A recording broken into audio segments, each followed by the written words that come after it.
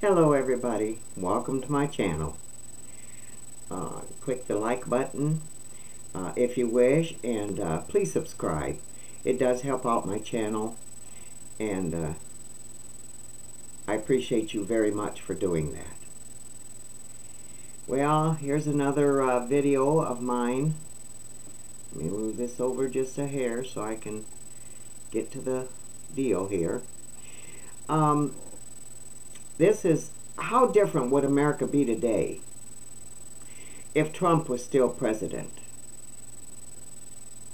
This was October 9th of 22. Now I need to slide this over just a little bit more. And I'm not sure I'm going to get the whole article in here. Alright, let me see if I can move my camera over. Stretch this out. I always lose something when I start moving stuff around. So I got to be kind of careful here.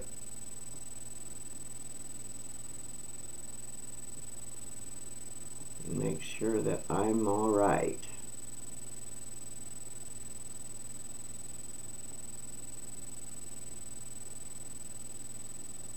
Hopefully I'll still be all right. There we go. This is the easiest column I've ever written. It is so simple to imagine what America would be like today if former President Donald Trump was still president. What a tragedy that we allowed, oh dear. Yeah, this one is, what do I want to say? Wordy, I guess. But what a tragedy that we allow a brain-dead, feeble, confused, old man with dementia and diapers and his radical anti-American globalist, communist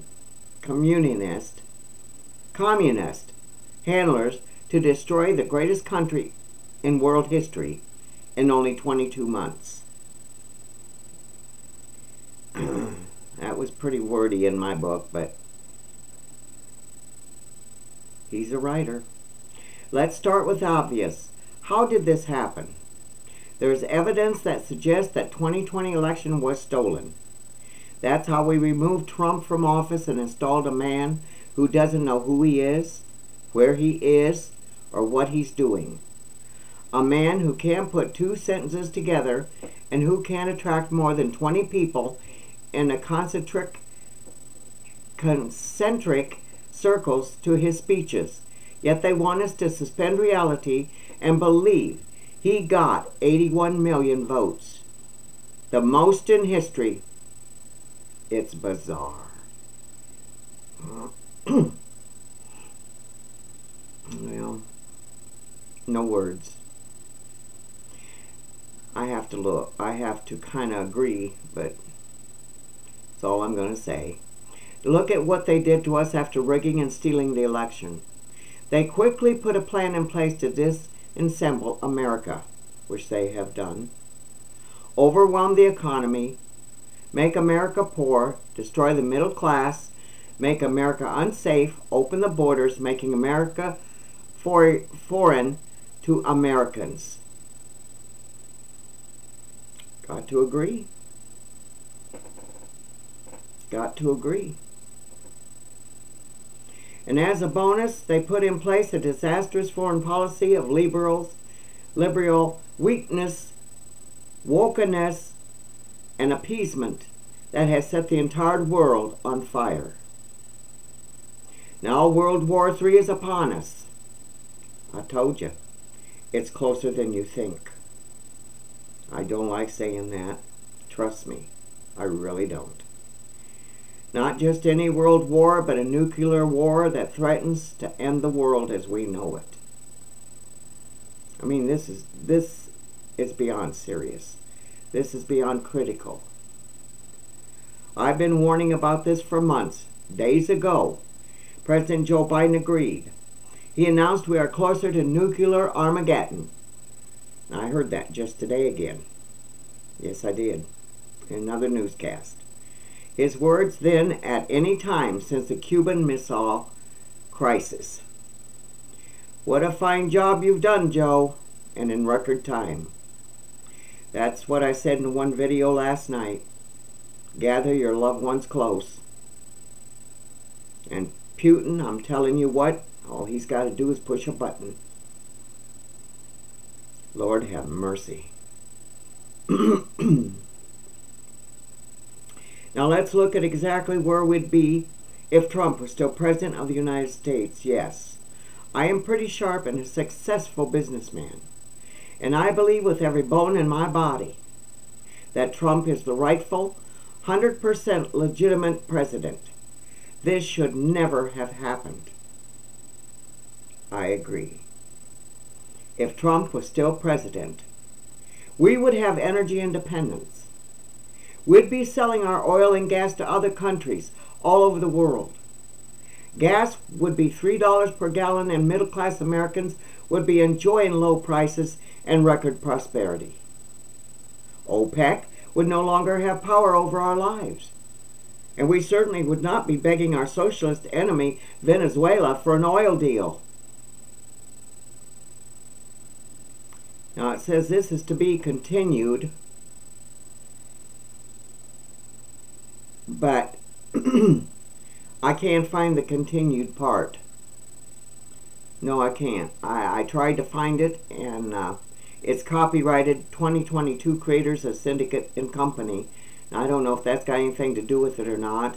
I just hope I don't get in trouble with what little bit I've already relayed to you folks. But it's got page 2. And let's see what happens. We would have low zero inflation. Groceries would cost dramatically less than they do now. Middle-class consumers would be dancing in the aisles. The stock market would be thousands of points higher. Now I've got a commercial right here that popped up. The stock market would be thousands of points higher. Trillions of dollars would have been lost since Biden became president. Trillions of dollars have been lost since Biden became president. Yes. Yes. All those trillions would be back in the hands of consumers, business owners, and the retirement accounts of Americans. This man is a good writer. Russia would have never invaded Ukraine. So, not only would there be no threat of World War III or nuclear Armageddon, but American taxpayers would have an extra $100 billion still in the bank. That's the money we've given away to President Volodymyr Zelensky and his Ukrainian mafia and Nazi cronies. North Korea wouldn't be shooting rockets over Japan. Iran would be broke, starved off funding by Trump.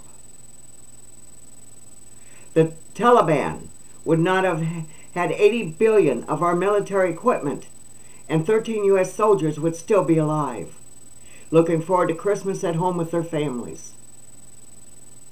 Our cities would not have been destroyed by the worst crime wave in history, simply because Trump doesn't allow violent criminals to walk free while defunding and demoralizing police.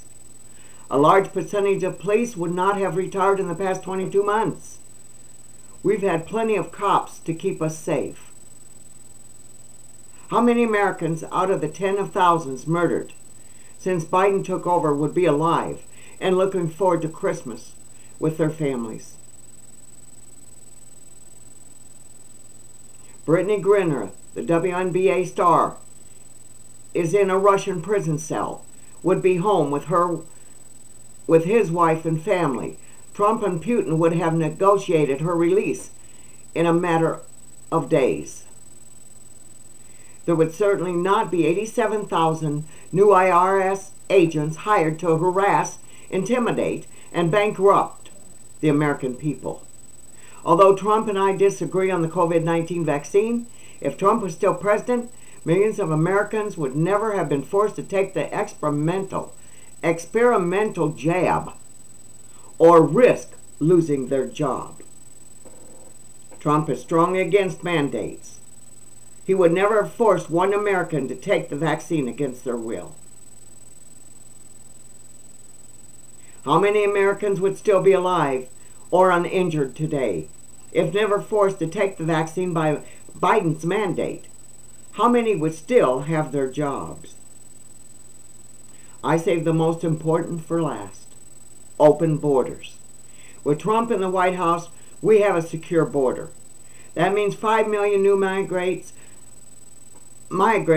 allowed in since Biden became president. 5 million. Wow. Well, wouldn't be in our country. How many billions of dollars would be saved?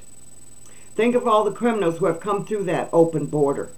How many Americans murdered in the past 22 months would still be alive?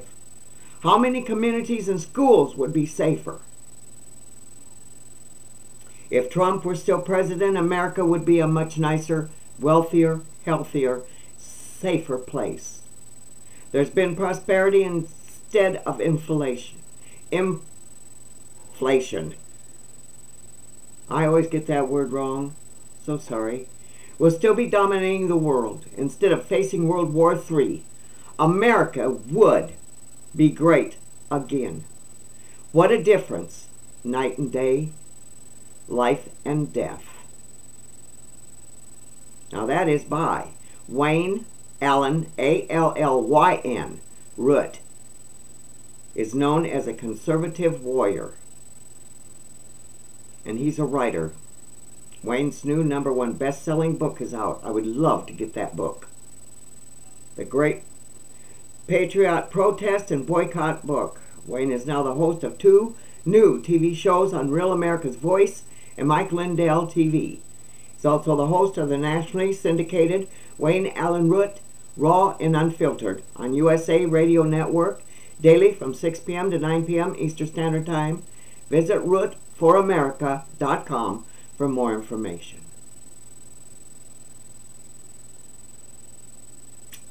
What a writer. Very good. Well, I'm going to look something else up. I'll be back. He gave us a lot to think about, didn't he?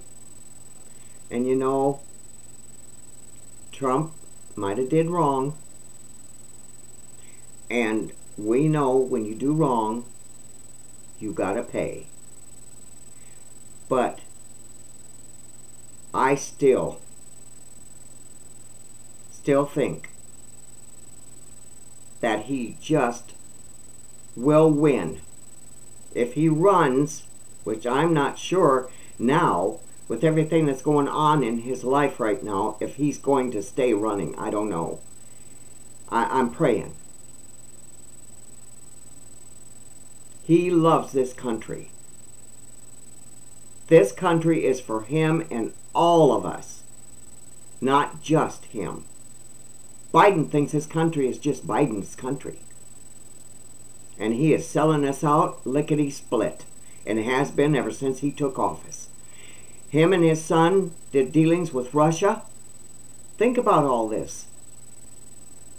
You know, we got to stop and think and use our better judgment, but do what we think is right. I'll be back. I got to move my camera over a little bit now, over this way, to get to my cam. There we go. And I'll be back. Laters.